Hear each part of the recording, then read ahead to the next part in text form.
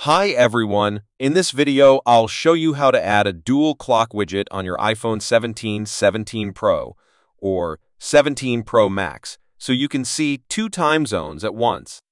First, swipe down from the top left of your screen to go to the lock screen. Now press and hold on the lock screen until all your wallpapers appear. Here, tap on Customize. Then tap on Add Widget.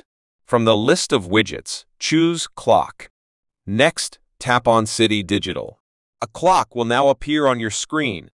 Tap on the clock and then choose your first city, for example, New York. Repeat the same step to add a second clock, and this time, select Paris.